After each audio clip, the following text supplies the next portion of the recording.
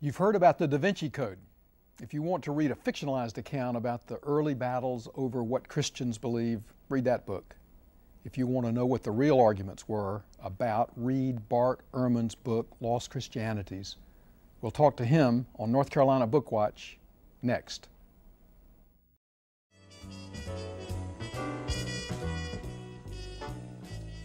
Well, welcome to North Carolina Bookwatch. I'm D.G. Martin and my guest is Bart Ehrman, who is the author of Lost Christianities, The Battle for Scripture and the Faiths We Never Knew.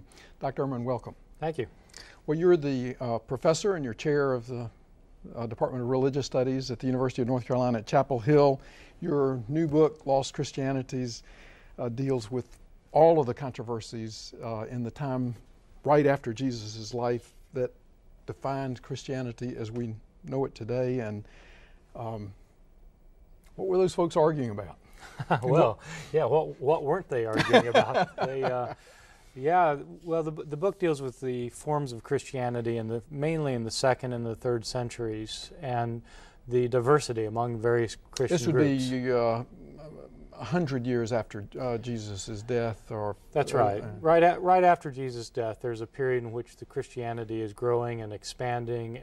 The books of the New Testament are being written, and other books are being written as well. And some of these other books claim to be written by apostles of Jesus, just as the books of the New Testament do.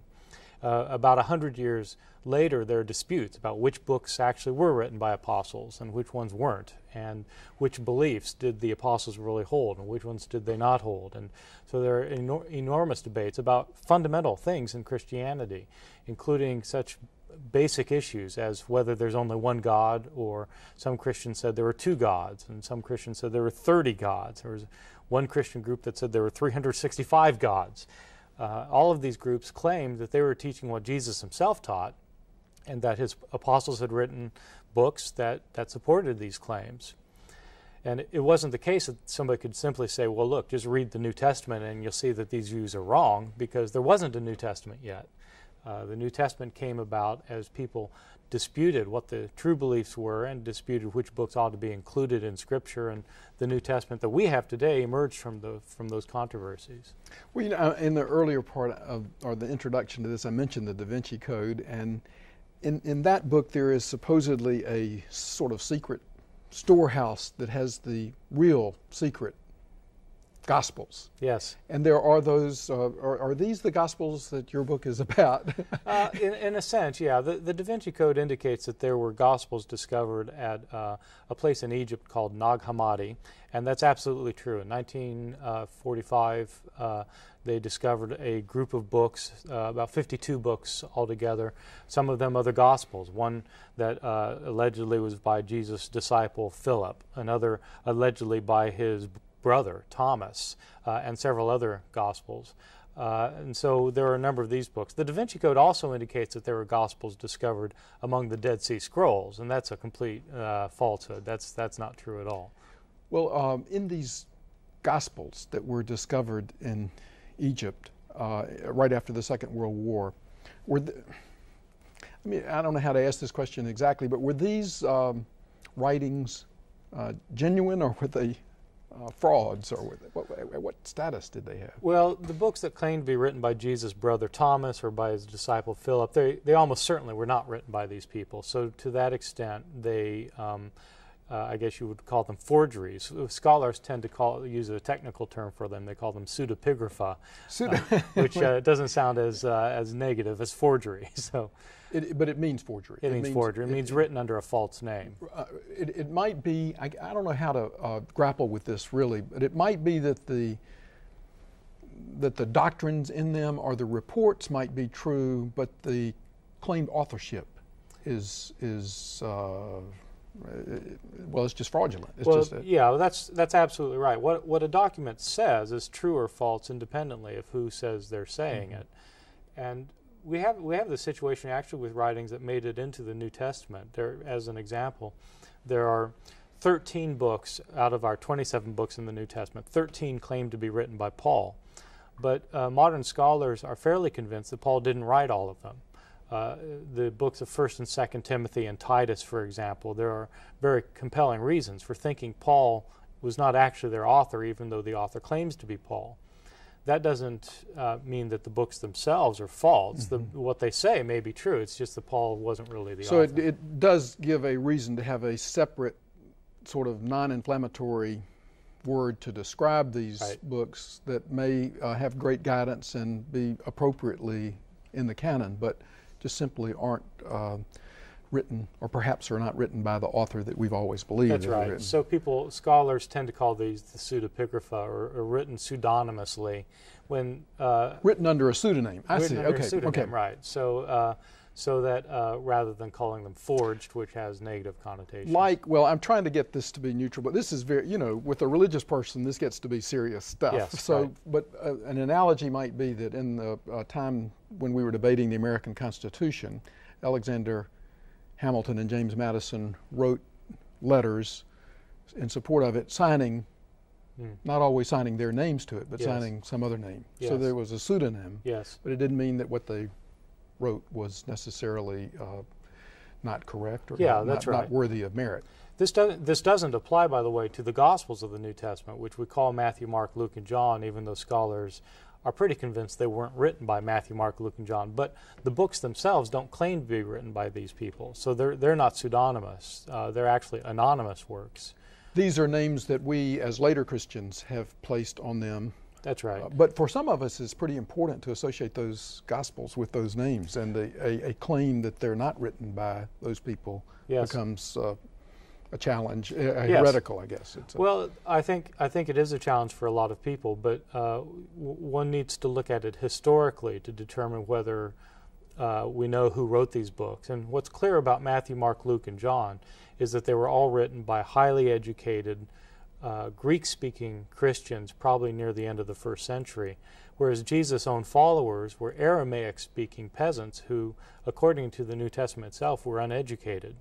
And so it doesn't look as though the actual followers of Jesus are the ones who produced these books. Just to press you on that, it's not possible or not likely from a scholarly standpoint that the Gospels could have been delivered by their alleged authors and then in Aramaic and then translated by or compiled by someone who spoke Greek. Well, some people have thought that over the years. The problem is that there are indications in the Gospels that they were actually written in Greek, that they're not Aramaic translations.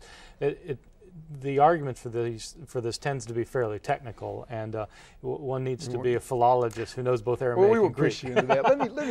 I've gotten a little bit off track from the point in your book, which I'd like to pursue a little bit, and that is once you've found this treasure trove of lost Gospels in Egypt with a whole bunch of new information about what early Christians were thinking, you don't toss them away simply because you come to the conclusion that they were written under false names. No, not at all, because this is a real treasure trove. We for centuries have known about other Christian groups that believed a variety of things, not just about God, but also about Jesus, for example. Groups that said that Jesus' death wasn't really what mattered for salvation, but Jesus' teachings are what mattered for salvation. Or even some groups that said Jesus never actually died. We knew about these groups because we had the opponents of these groups write about them in order to attack them. And now for the first time we actually have their own writings.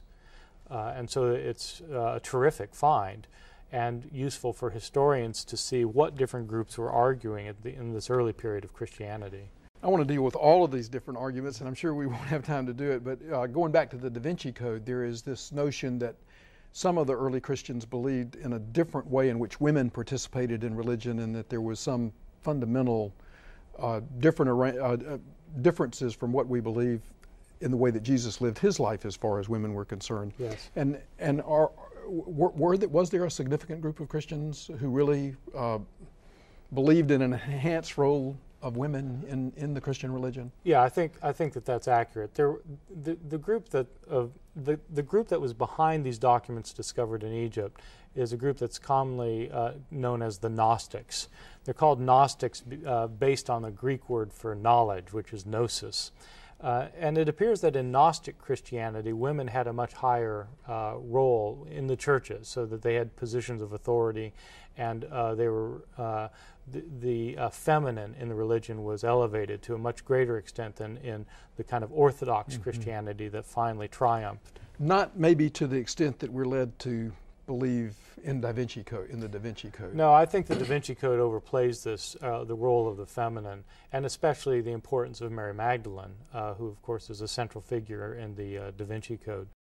But Mary Magdalene was extremely important in early Christianity, and was important in these Gnostic circles especially. Even more important than Mary, Mother of Jesus? Yeah, more important than Mary, the Mother of Jesus. Mary Magdalene is understood by some of these texts to be the one to whom Jesus has revealed the secrets of salvation. And the male apostles in these texts get a little bit upset because they, well, why did they reveal it to her and not to us? And there are these disputes about whether Mary Magdalene could actually be the one who received the truth or not. In this critical dispute that you mentioned as to whether or not salvation was through adherence to the teachings of Jesus versus a sort of a belief in Jesus, as I think is the core of most Christian thought today. How did that battle define itself, and how was it resolved? Well, one of the most important gospels found in this collection of documents in Nag Hammadi, Egypt, is this gospel called the Gospel of Thomas. And it's very interesting because it contains 114 sayings of Jesus that are just one after the other. And that's gotten a lot of, not just in your book, but in other popular books. Oh, huge press, yeah. Some scholars have wanted to call it the fifth gospel because it's so important, and possibly, according to some scholars, it was written as early as Matthew, Mark, Luke, and John. Wow. I think that's probably a little extreme. I think it was probably written a little bit later, but nonetheless, it's a very early gospel. Was it Thomas the Apostle, or the brother, or just some other Thomas? Thomas the brother, actually. His full name is Didymus Judas Thomas, and the idea is that he was Jesus' brother who wrote these things. He begins his account. I'm sorry to interrupt you, but again, just following up on what you said, was it written in Greek or was it in some other language and translated into? What we found was a document that was actually written in Coptic, which is an ancient Egyptian language, but the original of this was actually composed in Greek. We know this because we have fragments of it that date from a couple centuries earlier that are in Greek. And so the document was originally written in Greek, translated into Coptic, and what we have is the Coptic version of it. And Coptic is the ancient language of that part of Egypt. Of Egypt, that's right. And we talk about Coptic Christians, so yeah, that's right. Okay. It's continued on through the ages. So many opportunities to get off course. What does Thomas teach us? Well, Thomas is interesting because the gospel begins by saying that these are the secret words which the living Jesus spoke, and Didymus Judas Thomas wrote them down. Whoever finds the meaning of these secret sayings will not taste death. In other words, eternal life comes when you understand the secret teachings of Jesus. And in this gospel, there's nothing about Jesus' death or resurrection. So that as opposed to what became Orthodox Christianity, where salvation, eternal life comes by believing in Jesus' death and resurrection, according to this gospel, the death and resurrection don't really matter. What matters is knowing about the secret teachings that Jesus delivers. And then this gospel gives 114 It's a mystery of these teachings. Kind of religion. Yes. Oh, you have to figure it out. Yes, you have to figure it out. You have to be given the knowledge to understand. And once you have the knowledge to understand, then you acquire salvation.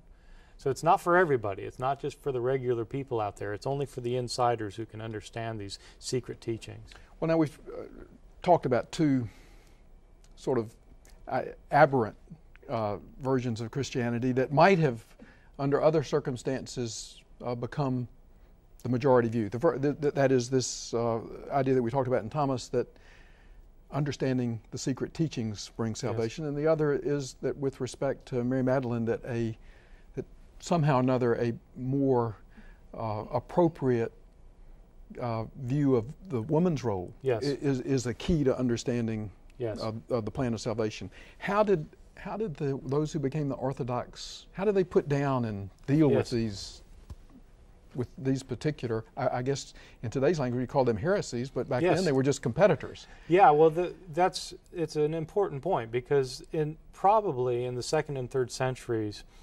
what probably existed was not one big church with some little offshoots that were heresies. Probably what existed were various groups of Christians in different places maintaining different things, and each of them claiming to represent the truth, and each saying, we have this gospel that comes from Jesus' brother. Did it sort itself out geographically more, or were there different groups of Christians in Yes. big towns with different views fighting among each other? Well, yes and yes. There were some areas that were predominantly one form of Christianity.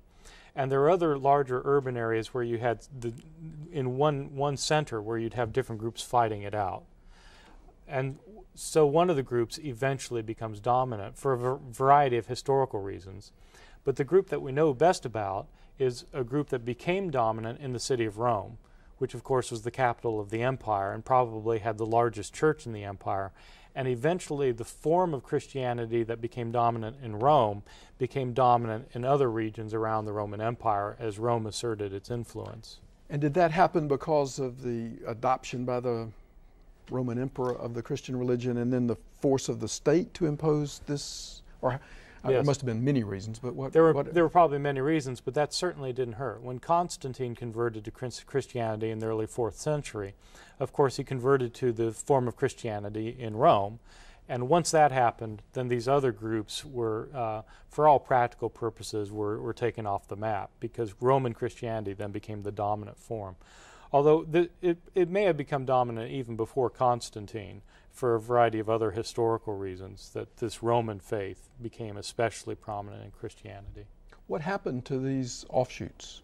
Some of them continued to survive for centuries.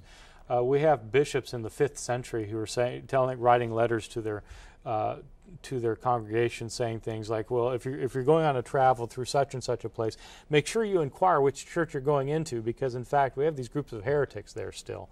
And so we know that there were pockets of resistance for centuries afterwards. Now, I'm interested in politics in the Middle East, and you hear in Lebanon about these Maronite Christians. Are there any living offshoots of these older religious groups? Well, you know, one time I was giving a lecture here at UNC to a continuing education group in the program Humanities, and I was lecturing on Gnosticism. And there was an elderly lady in the back row who continually would raise her hand and correct me whenever I would say something. And afterwards she came up to me and she said, you may have noticed that I was correcting what you were saying about the Gnostics. And I said, yeah, well, yes, I did notice that. And she said, well, it's because I'm a Gnostic. Oh. Is she a new Gnostic or a traditional? Well, she was a new Gnostic. Okay. But, okay. So there were which meant, just to clarify and to reemphasize this point about Gnostic, which meant what? What did she mean? She meant that she was one of these people who had the secret knowledge necessary for salvation that wasn't available to everybody, and that she knew the secrets that could bring salvation. And she was in a Christian church that identified itself as a Gnostic community. And so that in her church, the key to salvation is not belief. It is or belief in death and resurrection of Jesus, but is a belief in these secret knowledge. Secret knowledge. And gosh, I'm getting off track again. But what is the secret knowledge? Well, it's only for the insiders. So I would tell you, but I'm not really altogether sure about you. Well, if you could, what would you do? Well, some of these books actually discovered in Egypt, in this find in Nag Hammadi, detail what the secret knowledge is, and a lot of it has to do with how we got to be here as human beings. A lot of these are creation myths, and not only how we came to be, but how the divine realm came into being, how the realm of the gods came into being, and how, as a result of a catastrophe in the divine realm, this evil material world was created. And so these are myths about how human beings represent trapped spirits from the divine realm, and how these trapped spirits can escape this material world to return for salvation. And these were secrets that, under the Gnostic, or some Gnostic views, Jesus brought to us in his time on earth. The idea is that since this world itself is evil, we have to escape this world. And we can only escape this world if somebody brings us knowledge from outside the world that can tell us about how we actually got here and what the true world is like. And Jesus is the one who brings this true knowledge that brings salvation. Under that plan, how does it all resolve itself at the end? How do we get back, or how do we escape this evil? Well, these different Gnostic systems had different ways of explaining how we get back. Some of them indicated that the world we live in is layered, so that we live here and above us is the sky, but the sky has numerous layers, and there's a different divine being in charge of each of these layers of the skies, of the heavens. And in order to pass through their realm, in order to get back to the real heaven, we have to know the passwords that will allow us to pass through their realm. And so sometimes these systems actually taught you what the passwords were. Wow. And the Gnostic church then just disappeared. Over time, eventually, so many people came to disbelieve this way of looking at things that Gnosticism disappeared, went underground. There were some Gnostic churches still around up through the Middle Ages. But then when Gnosticism became an important feature of Christianity again only after the discovery of these documents in Egypt, where some churches in California, for example, took up this stuff and now call themselves Gnostic. Well, I wanted to ask you whether or not these materials have a role to play in modern Christianity other than just in developing a scholarly understanding of the background of the Christian faith. That's a good question. Why would a regular person, Christian or non-Christian, actually even care about this material? I think the reason it's important is because it shows that Christianity has always been very diverse, that it hasn't always been just one thing. It's been a lot of different things. And once one recognizes the wide diversity of early Christianity, I think one can become more tolerant to diversity today. So that rather than insisting that I'm right, you're wrong, this is the right way, that's the wrong way, you realize there's a wide range of opinion about just about everything. Well, on the other hand, I mean, maybe you could argue that one of the strengths of the Christian faith was that it did develop this sort of rigidness so that you knew what it was, and that people, more or less, so that it was able to take charge of at least Europe during the Middle Ages and establish its strength, and that this whole diversity of opinion that we had back then, and that maybe seems we're in the middle of right now, is a weakening of the Christian experience. Well, one could argue that, but it's precisely the exclusivism, the idea that we're right and you're wrong, which, by the way, was an invention of Christianity. Before that, religions didn't have this idea. Is that right? Yeah. So, but one could argue that that's precisely what led to the Inquisition, and that's what led to the suppression of Jews, and that's what led to the oppression of women, and that's what led to 19th century views of racism, and that it's that exclusivism that led to so many social evils. So you would propose that it's better for Christians to be tolerant and not so sure that they have found the single one way. Yeah, and as to be a better Christian in doing that. I think that it's truer to the history of Christianity to recognize that there's diversity, and to be tolerant of others who have other opinions. We're running short on time, but I do want to ask you, this is a real important question, you may not want to answer, but do you find that just in general that this intense scholarly study and understanding of the early church and the early scriptures deepens one's faith, or that it just attacks it all the time, or is it different with different people? I mean, how does that work? I think it's really different with different people, and I find this every semester when I teach my courses in New Testament here at Chapel Hill. I teach a very large lecture course. I've got 360 students in the class, and they come from a wide range of background. And I get a range of responses to the way I teach the New Testament from a scholarly, historical point of view. Some students decide that they can't believe anymore and they give up their faith. Others get strengthened in their faith and say it's the best thing that's ever happened to them. Others become more open-minded about things. Others decide they don't want to hear it and they stick their head in the sand. So very different range of responses. And I think that's true of all scholarship on early religion, that it affects people differently. What about scholars? What about your colleagues? Do you find that it's a mixture of some who have deep spiritual faith and some who are just scholars and don't believe anything? Well, it's one of the most peculiar things about teaching in the Department of Religious Studies that religion is never a topic of discussion. Is that right? That's absolutely right. We never talk about personal religion. It seems odd to an outsider, but that's absolutely the case. That sort of it's a unspoken rule that you are it's a just real because all of us are studying about religion rather than affirming religion for ourselves, and so it'd be quite different if we were a divinity school training ministers, where it's a state-supported school, and so we respect each other's we beliefs. study it as an academic topic. That's it. Wow, though, how exciting, and what a stimulating, what a large number of things you've given me to think about. Good. And I thank you so much for joining us today, Dr. Bart Ehrman. A wonderful book, Lost Christianities, and we look forward to hearing more from you and reading more of your books later on. Great, thank you. Thanks so much. Well, our guest on North Carolina Bookwatch has been Bart Ehrman, author of Lost Christianities, The Battles for Scripture and the Faiths We Never Knew. Thanks for watching. I'll be back here next time to introduce you to another one of our state's wonderful writers. See you then.